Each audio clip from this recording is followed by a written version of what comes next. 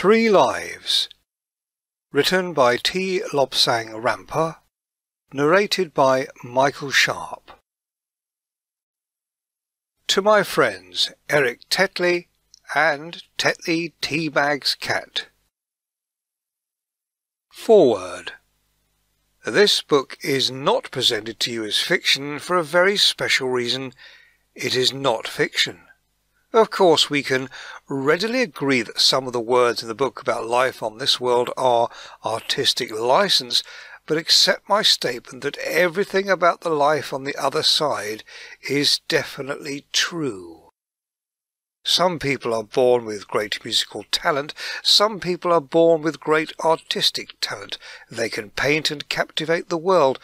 Other people may be highly gifted through their own hard work and assiduous devotion to study. I have little in the material side of this world. No car, no television, no this and no that. And for 24 hours a day I'm confined to bed because, for one thing, I am paraplegic, no use in the legs.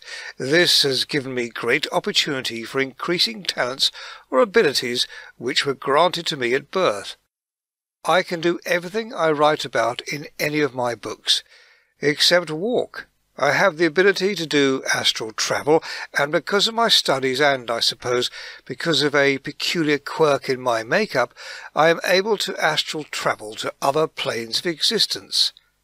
The characters in this book are people who have lived and died on this world, and because of special provisions, I have been able to follow their flights into the unknown. Everything in this book about the afterlife is utterly true, therefore I will not label this book as fiction. Lobsang Rampa. Chapter 1. Who is that old geezer? Leonidas Manuel Mollygruber slowly straightened up and looked at the questioner. Eh? He said. I asked you who is that old geezer? Mollygruber looked down the road to where an electrically propelled wheelchair was just going into a building. Oh, him, said Mollygruber, expertly expectorating upon the shoe of a passing man. He's a guy that lives around here, writes books or something. Does a lot of stuff about ghosts and funny things, then he does a lot of writing about people being alive when they're dead. He snorted with superior knowledge and said, That's all right, you know. Not a bit of sense in that rubbish. When you're dead, you're dead. That's what I always say. You get them there priests come along and they say you've got to do a prayer or two, and then perhaps if you say the right words you'll be saved and you'll go to heaven, and if you don't you'll go to hell. Then you get the Salvation Army come along. They make a hell of a racket on a Friday night, and then fellows the likes of me have got to come along with our little barrows and sweep up after them. They're there yelling and banging their tambourines, or whatever you call the things, shoving them under the noses of passers-by, screeching out they want money for the work of God. He looked about him and blew his nose on the sidewalk, and then he turned to his questioner again and said, God? He never done nothing for me, never. I got my own bit of sidewalk here, which I got to keep clean. I brushes and I brushes and I brushes, and then I take 2 boards and I picks up the stuff and puts it in me barrow, and every so often we get a car come along. Well, we call 'em cars, but they're really trucks, you know. And they come and they takes my barrow and they upends it with all the stuff inside, and all the stuff is taken away, and I've got to start all over again. It's a never-ending job, day after day, no stopping. You never know what councilman is coming by in his big flash Cadillac, and if we ain't bent over our brooms all the time, well, I guess they go along to somebody in the council, and that somebody makes a racket with my boss, and my boss comes down and makes a racket on me. He tells me never mind if I don't do any work, the taxpayer will never know, but make a show of working and get your back down to it. Mollygruber looked about him a bit more and gave a tentative push at his broom. Then he wiped his nose with a horrid sound on his right sleeve and said, You're asking the time, mister, if anybody says what you are saying to that there cleaner, but what I'm saying is this. No God ever came down here and done me brushing for me. Me what's having my back breaking with bending over all day long and pushing all the dirt that people drops around. You'd never believe what I get done on my patch, pantyhose and other things, what goes in pantyhose, everything. You'd never believe what I finds in these street corners. But as I was saying, no God ever came down here and pushed my brushes for me, never picked up any of the dirt on the roads for me. It's all my poor honest self what can't get a better job that's got to do it. The man making the inquiry looked sideways at Molly Gruber and said, "Bit of a pessimist, aren't you? Bet you're an atheist." "Atheist?" said Molly Gruber. "No, I'm no atheist. Me mother was Spanish and my father was Russian, and I was born in Toronto. I don't know what makes me, but I still ain't no atheist. I don't know where the place is anyhow." The questioner laughed and said, "An atheist is a man who doesn't believe in a religion, doesn't believe in anything except the present. He's here now, and he dies, and he's gone. Where? No one knows, but the atheist believes that when he dies his body is just like the garbage you pick up. There, that's an atheist." Molly Gruber chuckled and replied, "That's him, that's me. I got a new thing what I am now. I'm an atheist, and when the guys what works with me ask me what I am, I can always tell 'em, no, I'm no Russian, I'm no Spaniard, I'm an atheist. And then they'll go away chuckling. They'll think old Molly Gruber got a bit of wit left in him after all." The questioner moved on. What's the point of wasting time talking to an old creep like this, he thought. Strange how all these street cleaners, street orderlies they call themselves now, are so ignorant, and yet they really are a fount of knowledge about people who live in the district. He stopped suddenly and struck himself on the forehead with his open hand. "Fool that I am," he said, "I was trying to find out about that fellow." So he turned and went back to where old Molly Gruber was still standing in contemplation, apparently trying to emulate the statue of Venus, except that he didn't have the right form, the right sex, or the right implements. A broom wasn't a very good thing to pose with after all. The questioner went up to him and said, "Say, you work round here, you know about people who live around here. How about this?" He showed him a $5 bill. "I want to know about the fellow in the wheelchair," he said. Molly Gruber's hand shot out and grabbed the $5 bill and snatched it from the questioner's hand almost before he knew it was gone. "Know about that old fellow?" asked Molly Gruber. "Why, sure I know about him. He lives down there somewhere. He goes in that alleyway, and then he goes down, and then he turns right. That's where he lives. Been living there for about 2 years now. Don't see him about much. He's got an illness to his terminals or something, but they say he ain't going to live much longer. He writes books. He's called Rampa, and the things he writes about, they're just plain ridiculous. Life after death. He's no atheist, but they do say a lot of people reads his stuff. You can see a whole display of his books in that store down there. They sells a lot of them. Funny how some people makes money so easy, just by writing out a few words, and I've got to sweat my guts out pushing this broom, ain't it?" The questioner said, "Can you find out just where he lives? He lives in that apartment building, you say. But tell me, find out for me, where does he live? You tell me the apartment number, and I'll come back here tomorrow, and if you've got the apartment number, and you've got what time he comes out about, then I'll give you $10. Molly Gruber ruminated a bit, took off his hat and scratched his head, then pulled the lobes of his ears. His friends would say they'd never seen him do that before, but Molly Gruber only did it when he was thinking, and, as his friends would tell him, he never thought much. But he could put in a bit of effort at thinking if there was $10 to be made for so little work. Then he spat and said, "Mister, you got a deal.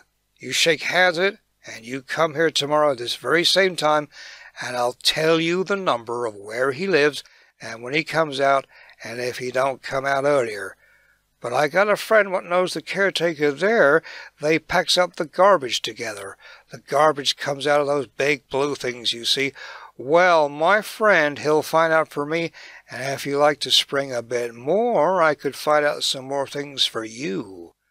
The questioner raised his eyebrows a bit and shuffled his feet, and then said, Well, does he send out garbage, letters, things like that? Oh, no, no, said Molly Gruber. I know this. He's the only one in this street that got a thing what cuts up all his papers. He learned that trick back in Ireland. Some of those press people got hold of some papers of his, and he's a guy, so they say, who doesn't make the same mistake twice. He got a thing what turns out letters which look like strips of confetti stuff which hasn't been cut up in pieces. Comes out in ribbons. I've seen it myself in green garbage bags. Can't find any garbage for you because they're very careful out there. They don't leave nothing to chance, that they never turn out a thing which can be traced. Okay then, said the questioner. I'll be around here tomorrow at the self-same time, and, as promised, I'll give you $10 if you can give me the apartment number and about what time he can be intercepted when he comes out. So long. And with that the questioner half lifted his hand in greeting and moved on his way. Molly Gruber stood still, so still that one would have thought he was indeed a statue, thinking it all over, trying to work out how many pints he could get for $10. Then, slowly, he shuffled along, pushing his old barrow and making a pretence of brushing up rubbish from the road as he went. Just then a man in black clerical dress swung around the corner and almost fell over old Molly Gruber's barrow. Hey there, exclaimed Molly Gruber crossly. Don't you go and upset all my garbage. I've spent all the morning loading it into that barrow of mine. The parson brushed off some specks from his jacket and looked down at old Molly Gruber.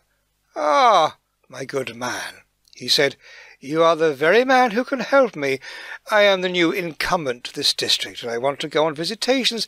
Can you tell me of new people in this area?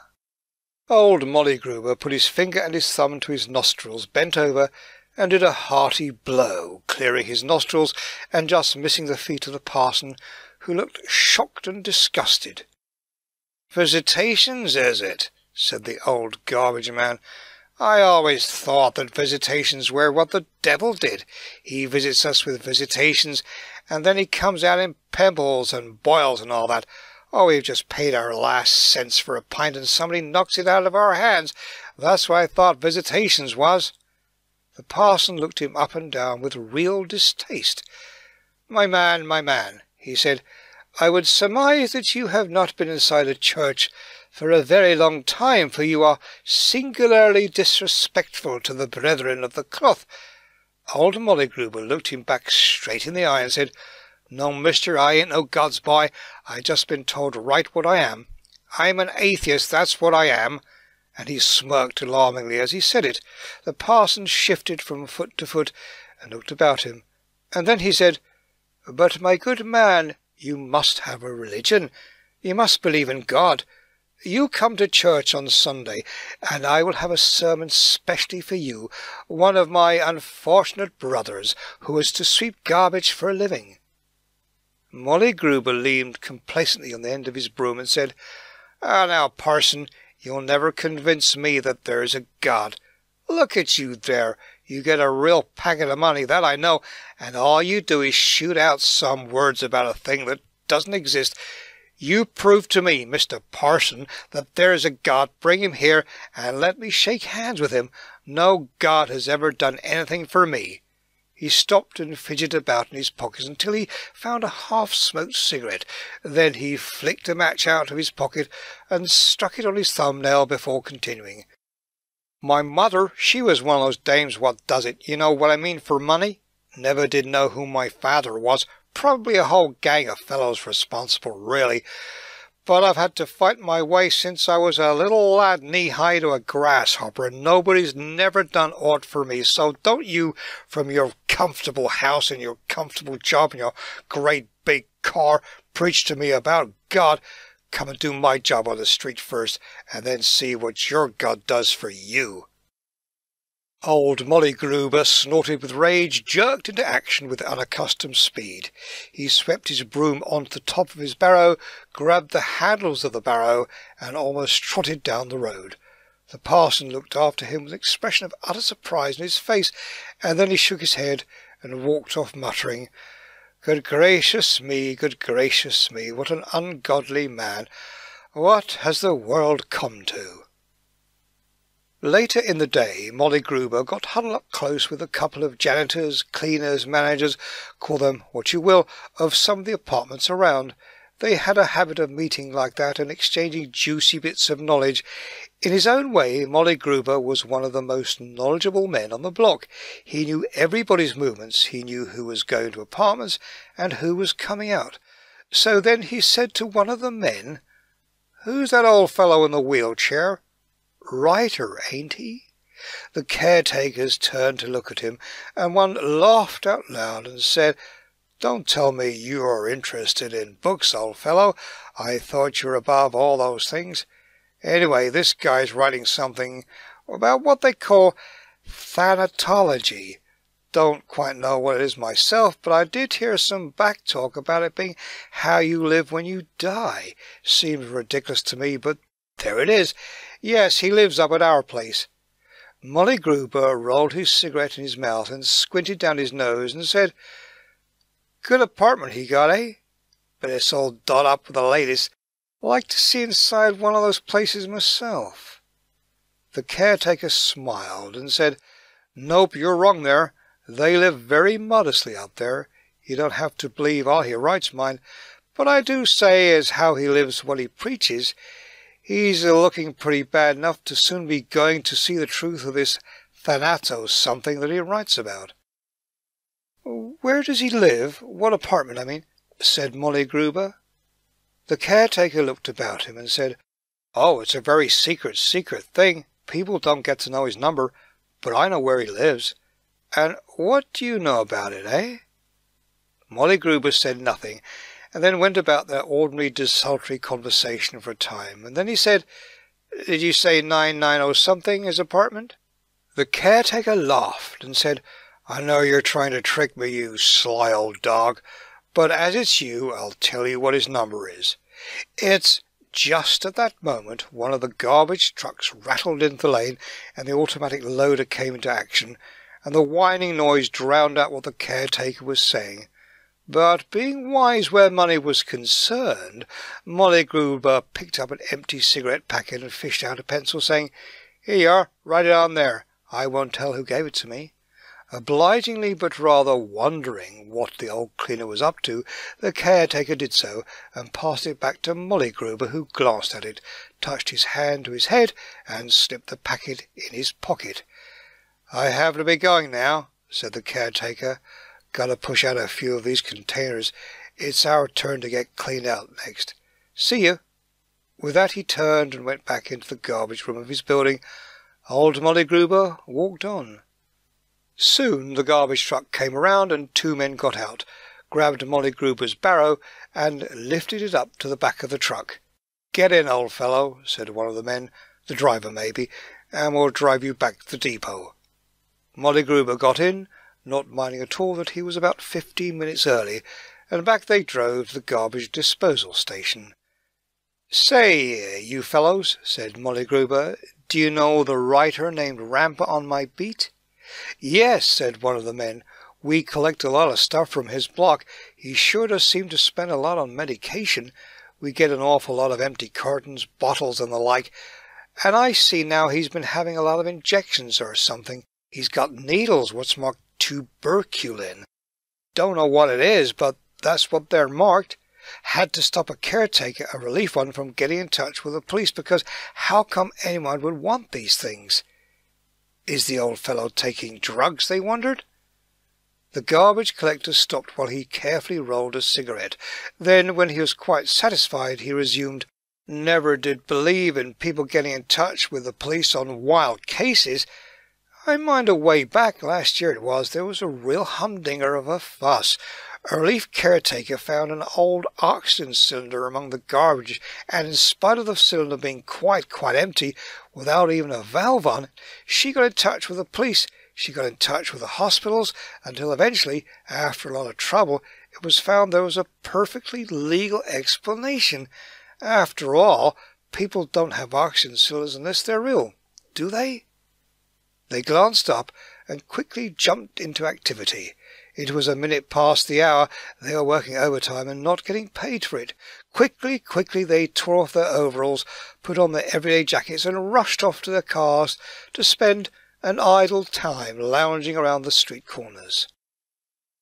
Next morning, Molly Gruber was a little late getting to work. As he moved into the depot to get his barrow, a man gave him a hearty greeting from the cab of an incoming truck. "Hey, Molly," he shouted, "here's something for you. You've been asking so much about the guy. Here's something what he writes. Get your head into it." And with that he tossed a paperback book at Molly Gruber.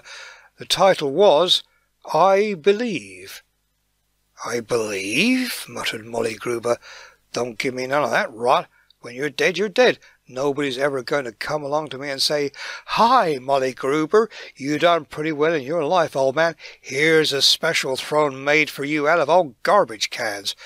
But he turned the book over in his hands, fumbled through a few pages, and then shoved it into an inside pocket.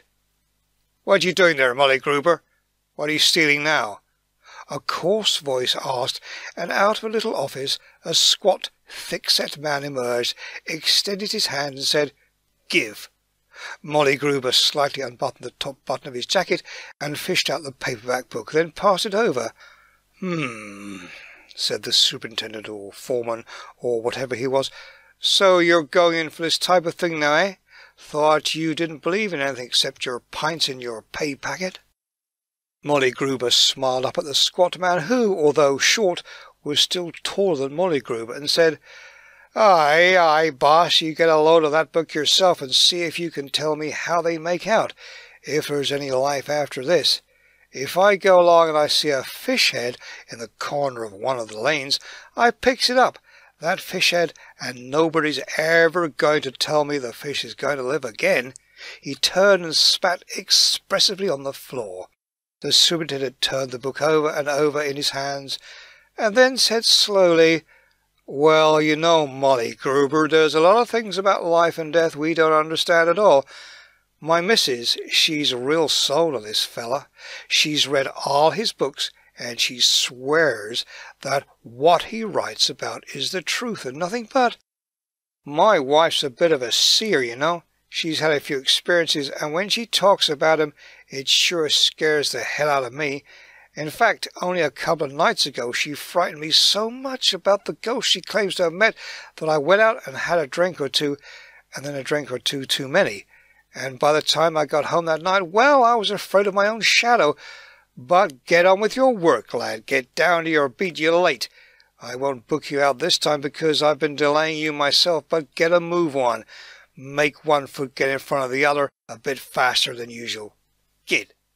So old Molly Gruber grabbed his barrow, made sure it was empty, made sure the brush was his, and off he ambled down the road, starting another day as a street garbage collector. It was boring work, all right. A whole bunch of school kids had come by and left their filthy litter in the gutters. Old Molly Gruber muttered cross imprecations as he bent down to pick up toffee papers, chocolate papers, and all the litter which a bunch of kids make. But his little barrow was soon full. He stopped a while, leaned on the end of his broom, and watched some building construction. Then, tiring of that, he moved on to something else. A broken-down car was being towed away. Then a clock struck, and Molly Gruber straightened up a bit, shifted the cigarette to the other side of his mouth, and moved off down to shelter in the little park. Lunchtime. He liked to go in there and have his lunch away from the people who sat on the grass outside just making more litter for him. He walked down the road, pushing his barrow before him. Then, reaching the little shelter, he fished a key out of his pocket and unlocked the side door, and in he went. With a sigh of relief he pushed his barrow out of the way and sat down on a load of flower crates, in which flowers of the garden had been packed. He was just rummaging about his lunch pail for his sandwiches when a shadow fell across the doorway. He looked up and saw the man he had been hoping to see. The thought of the money greatly attracted him. The man walked into the shelter and sat down. He said, "Well, I've come for the information you were getting for me." As he spoke he got out his wallet and fiddled about with the notes. Old Molly Gruber looked at him dourly and said, "Well, who be you, mister? We street orderlies don't just give information to anybody who comes along, you know. We got to know who we're dealing with." With that he took a hearty bite at one of the sandwiches, and squashed tomato, pips and all came spurting out. The man sitting on the boxes opposite hastily jumped out of the way. What could the man tell about himself? Could he say that anyone would have known that he was an Englishman and a product of Eton, even though he had been to Eton for only rather less than a week through an unfortunate mistake when, during the darkness of one night, he had mistaken the wife of one of the house-masters for one of the room-maids, with quite disastrous consequences. So he had been expelled almost before he had arrived, thus establishing some sort of a record. But he liked to claim that he had been to Eton, and that was perfectly true.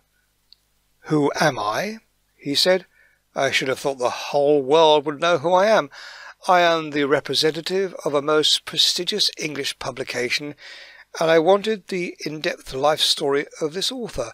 My name is Jarvey Bumblecross."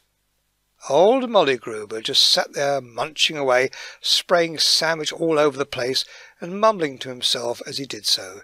He had a cigarette in one hand and a sandwich in the other. First he would take a bite of the sandwich, then he would take a draw at the cigarette, and so on. Then he said, "Jarvey, eh? That's a new name to me. How come?" The man thought for a moment, and then decided that there was no harm in telling this fellow. After all, he would probably never see him again.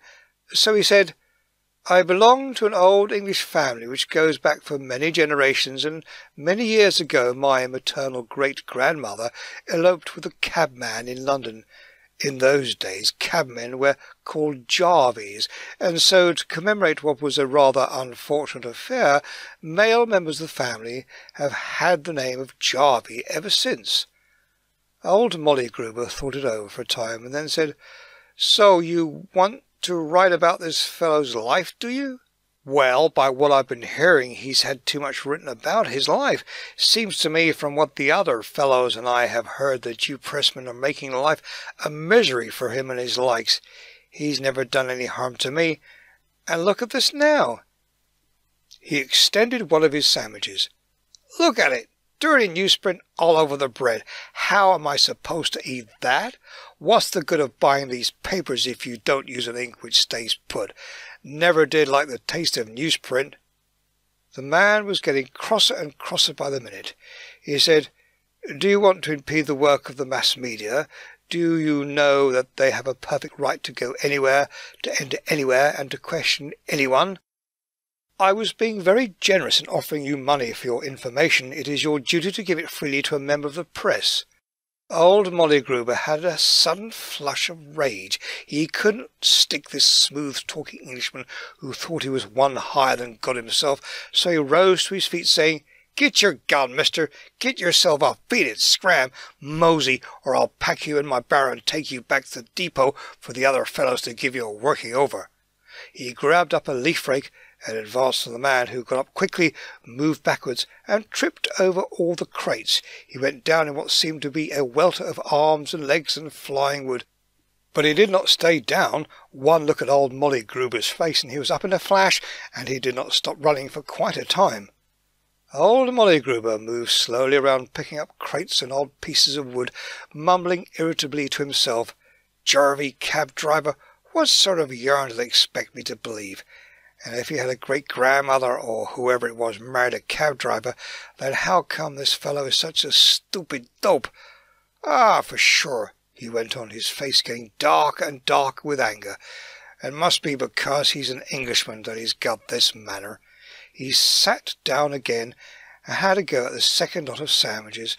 But no, he was too angry to continue, so he bundled the rest of his food back into his lunch pail and went out to the park to get a drink from the tap there. He moved about looking at the people. After all, this was his lunchtime. And then around the corner of a path where they had been hidden by a tree, two parsons approached.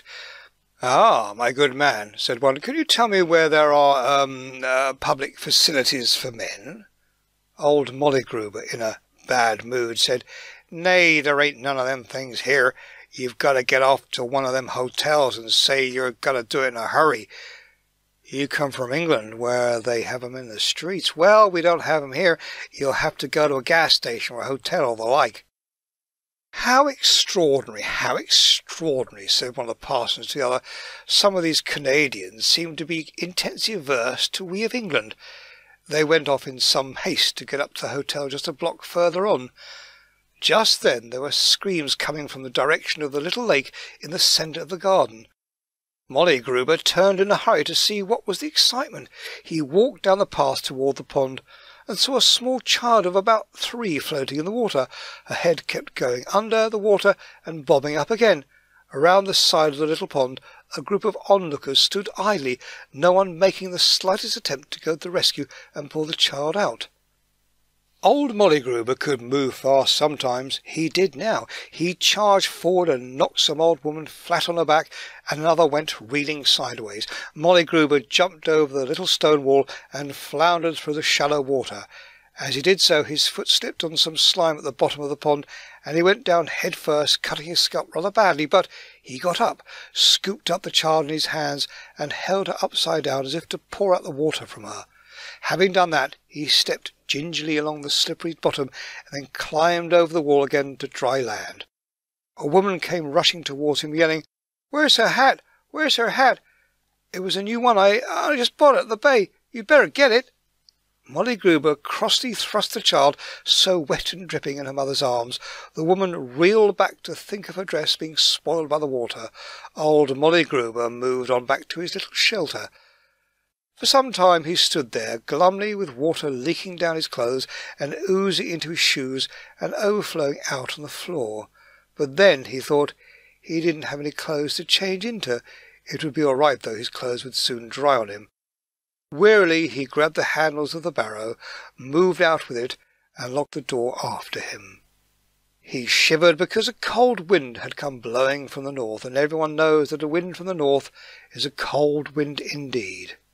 Old Molly Gruber shivered and went to work a bit harder in an attempt to generate some warmth and so dry out his clothes. Soon he began to perspire freely, but his clothes didn't seem to be drying much. He was slopping and squelching along, and it seemed to be an absolute eternity until at last the time came for him to go back to the depot. The other men were somewhat astonished at old Molly Gruber's silence. "What's wrong with old Molly?" asked one. "He looks as if he lost $1 and found a cent. Not like him to be so quiet, is it? Wonder what happened."